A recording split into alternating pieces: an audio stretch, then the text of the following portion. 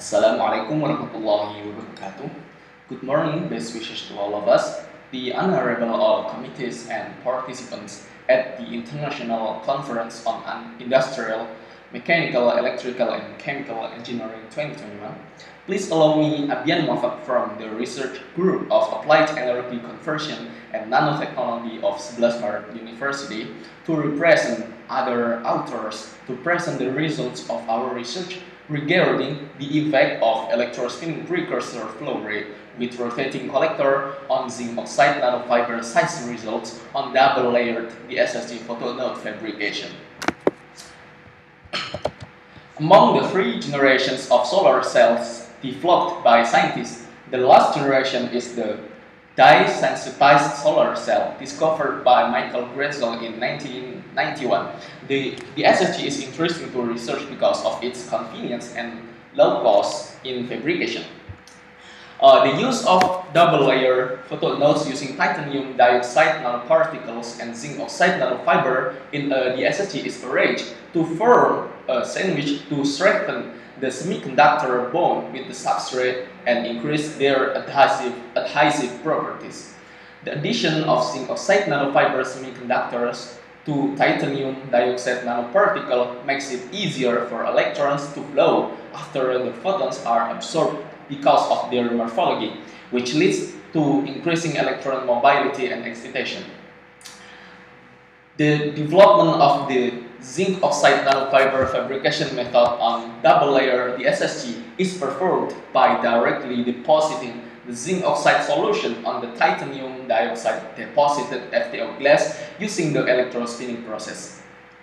This method can reduce fabrication time, prevent damage to the nanoparticle and nanofiber structures, and can improve the DSSG performance.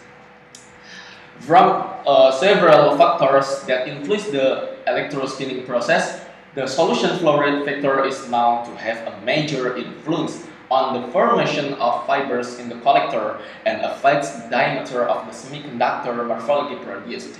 The use of rotating collector in the electrospinning process will also provide better uniformity of the resulting nanofibers compared with fixed collector, as it will affect the rate of solution evaporation in the electrospinning process.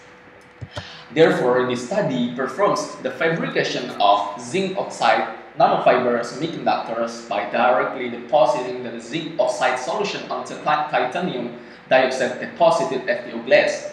The fabrication uses the electrospinning process with rotating collectors and varies the flow rate of the solution so that the effect of those factors on the diameter and the morphological shape of the double-layer DSSG can be determined. This research was conducted at the Mechanical Engineering Nanobioenergy Laboratory of 11 Maret University. The tools used in this study are a magnetic stirrer from the solution synthesizing, an electrospinning machine with a rotating collector for nanofiber fabrication, a scanning electron microscope equipment, and imaging software to measure the diameter of the resulting nanofiber. The materials used in this study are distilled water, polyvinyl alcohol, zinc acetate, and titanium dioxide deposited FTO glass. The process begins by synthesizing a solution consisting of a mixture of polyvinyl alcohol solution with zinc acetate solution. The final solution is then put into a syringe pump with a capacity of 1 milliliter, and then installed in electrospinning machine.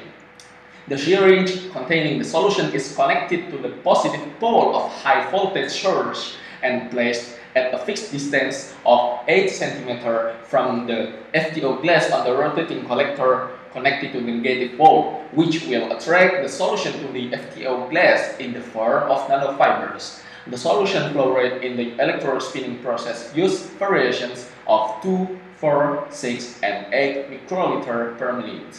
After the spraying process, the samples are then sintered at a temperature of about 932 degrees Fahrenheit for 60 minutes to dissolve organic matter and form zinc oxide in the form of crystals. Furthermore, the scanning electron microscope testing is performed on the fabrication result. From these pictures of the SEM test results, it can be observed that the lower the use of the solution flow rate, the smaller the average diameter of the nanofiber result. This result also proves previous research which explains that the use of a rotating collector will produce nanofibers with good uniformity. This data from the diameter measurements using imaging software shows that the use of a larger solution flow rate will produce nanofibers with a larger diameter. The results of this measurement are in accordance with previous studies which explain that the thickness of the nanofiber produced from the electrospinning process is directly proportional to the amount of the flow rate of the solution used. The use of a rotating collector also increased the evaporation rate of the solution so as to produce nanofibers with a smaller diameter compared to the use of a fixed collector. This proves the previous study which explained that the use of a rotating collector will affect the nanofiber diameter to be relatively smaller. The size reduction of the nanofiber produced either from the use of low flow rate variations or the use of a rotating collector will increase the dye absorption area by the semiconductor, which may have an impact on increasing the performance of the SSC, as it needs more research to prove it. So the use of variations in the solution flow rate in electrospinning process with a rotating collector using direct deposition method affects the diameter and morphological shape of the resulting double-layered DSSC photonode. The use of a rotating collector also affects the size of the resulting nanofiber to be relatively smaller than the use of a fixed collector. The lower the flow rate of the solution used, the smaller the resulting nanofiber diameter and the wider the dye absorption area, which can lead to an improved DSSC performance. And on that final note, that concludes my presentation.